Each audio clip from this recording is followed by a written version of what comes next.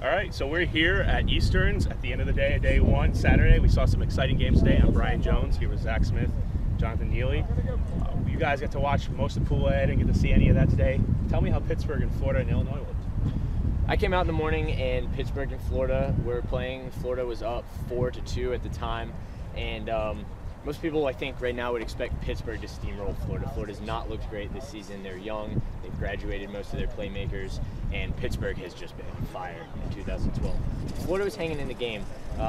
They were finding ways to get turns on Pitt's O-line. Some of Pitt's set plays weren't working, and they were finding ways to get the disc in the end zone. They were cleaning up slop on Hucks, and they took half, 8-7. Am I correct on that? I believe so, yes. And then Pitt wound up just putting together a better second half. Florida stopped getting open downfield. They really struggled once Pitt started fronting and pushing them out. They didn't have the deep throws to punish that type of defense, and Pitt's defense carried them. That really did. Their offense in the end zone looked sloppy on both the D and the O ends of things, but they had enough legs and it got enough turns to make it work.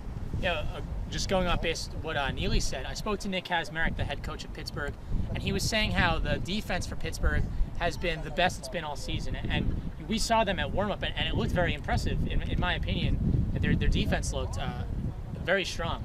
And he was saying that the fact that their defense was looking so good, they were able to steamroll California, San Diego. They had 3 rounds in a row, so that pool went by very fast. Illinois was able to basically manhandle Florida 14-8, a team that looked like they weren't really clicking. They didn't really have. Travis Catrone was playing fantastic. He has some of the best throws to space, in my opinion, some of the best field vision. It doesn't seem like he has a lot of help there. And it just their style of offense just wasn't clicking. It wasn't enough to beat these teams. And Illinois able to take second in that pool, with Florida taking third. I also talked to Kazmarek, and he was saying specifically that Florida was the only team that was able to shut down both Max and Alex Thorne as a duo, the only team so far this season. The thing about Pittsburgh's defense and why Kazmarek would say that is that Stanford Invite, Pittsburgh really couldn't force a break when they needed to when the game counted. So that's great for them to see that defense is coming up and coming. Yeah. Final point on point A, talking about Florida. I've always thought that Florida was a very well-coached team. The way that they organize themselves is admirable. And I talked to Kyle Van Elken, their coach, and right now it's kind of all about teaching their new players to be where they need to be, to space the field properly, and know what the play should look like. And then it's a waiting game to see who's going to step up and turn into a playmaker. They've had a lot of those over the last few years. Tim Garrett, Brody Smith, Kurt Gibson, they're in the conversation for best players in the world, right? Florida doesn't have that right now, and so Kyle, as the coach, it's patience. It's teaching them to do what they need, how the field should be spaced and how the play should look, and waiting for someone to step up, letting guys figure out their roles and how they can become playmakers. Moving on to Pool B, we saw some exciting games, probably the closest pool at all. Almost all games went to Universe or were within 2 of some sort. Starting off the day, Tufts took down UNC on Universe, and really the story there was Thomas Amercourt going off in the first half, having something like 7 assists and 2 goals. It was amazing. And he also, on defense, pushing Alex Scoober upfield. And Alex Scoober is the type of guy in Tufts, as you guys also saw, that are on the legs to touch disc every other. And when he doesn't, Tufts takes a while to adjust, and really Adrian Banerjee came out of his shell. Not really out of his shell, he's played for Ironside, but got healthy. First time he had a PCL tear, and he played great for them. And then you guys got to watch him versus Ohio. We got to watch them against Ohio, and we got to watch them against Virginia, and a game that looked like Virginia was going to be able to walk away with in very exciting fashion. A couple steps to the break side, and Virginia could have won that game, but Tufts able to break upwind to win both games, and really showed composure, and really showed that, we were talking about this during the stream. We were saying that if Tufts wants to show that they're that top 5 team, they need to start coming out and beating teams 15-7, 15-6. But the fact that they find themselves down in these situations, down to Virginia, down 13-11 to Ohio, going upwind, able to pull out those victories in strong fashion. They scored 4 in a row to beat Ohio. They're a top-level team because they're able to get it done when it truly matters. And though they can't really assert themselves to be this dominant force, 3 games today, they'll still be fresh for tomorrow. My take on Pool B, obviously the close games just showed, I think all 4 teams, they're in different places as far as what they're bringing onto the field, but they all came and put their best foot forward today. Talking back about UNC, Thomas Amercourt, he's a fun player to watch because of the tempo he plays at. He's one of those guys that can play looking like he's moving very slowly, but it's actually just that he's so in control, and he throws very deliberately to space. You don't see him force it into traffic very much. He's big, he's good in the air, so people have to back him, respect him going deep, and he uses the space in front of him really well.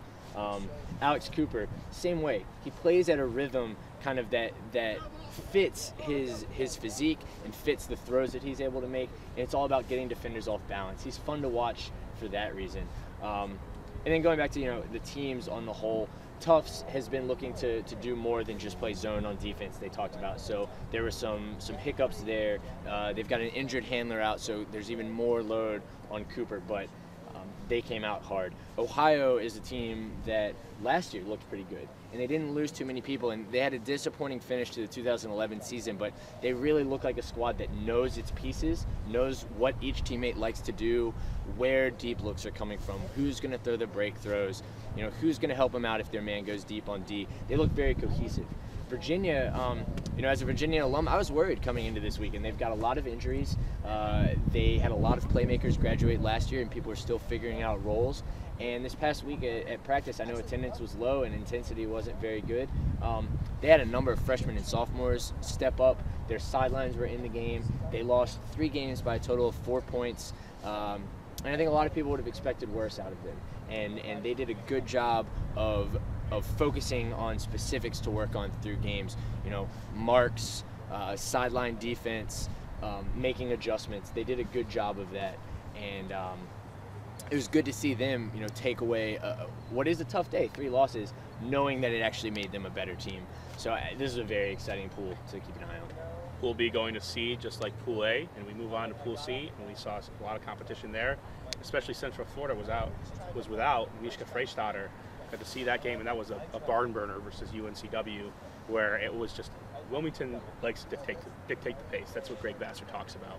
And they like to play physical and get them out of the game, and they did that against Central Florida. They kept themselves in the game despite Central Florida appearing to be the team with more talented players. And they just kept battling, and it came down to where it was incredibly sloppy. It was one of the sloppiest ultimate I've seen in a long time, where it almost looked like a pickup game going back and forth towards the end. But Central Florida was able to stay composed after the sloppiness, pull out a victory, and Vassar said, you know what, those are our 4th and 5th year players who are making mistakes, and there's not much else we can do. Yeah, I mean, the rest of that pool, I believe San Diego State went over. But one of the things, being that West Coast team traveling east to play these top teams, consolation play is just as important as bracket play. And though they won't be able to, play against Tufts or play against Pittsburgh and try to beat those teams and make themselves look really good, you could still do a very good job on Sunday if you're not in the bracket. You could still come out, and if you turn your game around and start dominating teams or start playing really close games, you could still make yourself look really good in the rankings, and you could prepare yourself to play the regionals where, all this ranking talk aside, all rankings do is they're just a precursor for how many bids you get to regionals. Once you're at regionals, it doesn't really matter how you did in the regular season. You still have to get the job done. So San Diego State, tough day for them, but I mean, they just need to keep developing, and if they could head into regionals confident, the Southwest region, it could be anyone's region. What did you see out of Dartmouth? They won Press Day a little over a month ago, and they took a tough loss in round 1 to UCF. UCF won, I think, 15-6 or 7. Mm-hmm. It was big. The rest of the day? They went out and they played a close game with Wilmington, and Dartmouth's a team that's right there, and unfortunately for them, Queen City tune-up really, if we're talking about rankings, is really affecting them. Dartmouth is a team that's top 25, clearly. I mean, there's so much parity in college ultimate. But Dartmouth, they were able to beat San Diego State, and that was it. And so tomorrow they have to come out with a strong performance to try to even that things out if they really want a chance. For them, if we're talking about rankings so much, is that moving forward, they really have to do well at the next tournament if they're going to New England Open the following weekend, where they get to play those mid-level teams and they can actually demolish them. I'm questioning whether or not Spencer Diamond coming back is a great thing, and the reason is he's a great player and he's speedy and he's quick. But I just wonder, is they had a good thing going at Pres Day, and you bring in a new player to that equation, how does that affect the chemistry? And it could be, it's just speculation there because we don't really know, but it also shows that to me that the Southwest is weaker than what people think. They have a lot of teams that are in the 20s to 30 range, but Southwest isn't dominant, with the exception of Stanford and California, which are definitely deserving of top 20 merit. And then talking about Stanford, we can go into Pool D. The only pool that did not go to seed, but Stanford was able to hold on with a universe point win over Georgia, and that was an exciting game. Georgia came out firing 7-4. They led over Stanford, and Stanford was able to come back. We had a lightning delay, and that really seemed to favor Stanford. Then Georgia went on a run, and Stanford came back and ended up taking the game at the end. And so that was a great game. And I believe it was Michigan that ended up finishing over Georgia, beating them, and then Penn State being the team that went over. Yeah, I got to see the Michigan Georgia game, and a couple we were watching it, and it seemed like Georgia was going to run away with it. It was 10-7 Georgia. It seemed like they had full control of the game. It was a very tight first half. Michigan took a lead by a couple breaks. Georgia came back, took half 8-7, and it seemed like they were going to run away with the game. And then 10-7 happened, and Michigan started playing incredible defense. They had a couple of red zone stoppings. They played super good defense. Spencer Jolly just went off, and they went on a huge run, 6-1 run. They won the game 13-11, and a really heartbreaking day for a team like Georgia. And one of the things that I want to touch upon with a team like Ohio, who loses a heartbreaker to Tufts, same thing with Georgia. The great thing about the rain delay was the fact that pre-quarters got moved to tomorrow morning, especially for those two teams like Georgia and Ohio, who just lost two very heartbreaking losses. They don't have to play right now. They get to go home, they get to shower, they get to get warm, they get to eat, relax, figure out what went wrong, and come out tomorrow more confident. If they had to play games right now, Ohio looked gassed. They probably could have lost. And Ohio's a really good team. They deserve to be in the quarters. They deserve to be in the discussion. So I think while it sucks that we don't get to see a pre-quarters game under the lights, it's really good for those teams to refuel, re-energize, and come back tomorrow with clear heads. Definitely. New day tomorrow. Yeah, new day tomorrow. And who do you guys like going into it? Pittsburgh. Pittsburgh, I think, is the clear number one at this tournament. They've got a lot of weapons on offense, and they're figuring out more and more how to use them. If I'm their coach, what I would like to see better tomorrow is end zone offense. You saw a lot of hammers that set up scores, a lot of guys just kind of cutting haphazardly. They don't have very good stack discipline, and if they add that to the mix, they're going to be even more dangerous. So I think they look good. I think Tufts is strong, battling through today, and coming out with those wins is impressive. So those would be my top two, the top two seeds. I think they're that for a reason. I think Tufts is probably going to end up in the finals just because of how they're playing.